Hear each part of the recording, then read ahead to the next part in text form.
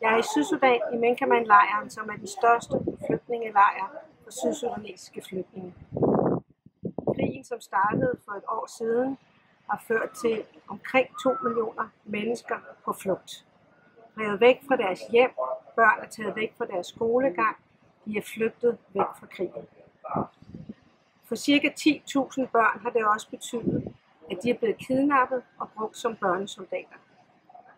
De forskellige guerillaer, de forskellige stridende parter, bruger børnene som enten spejdere og sender i fortrop og træner dem op til at være soldater.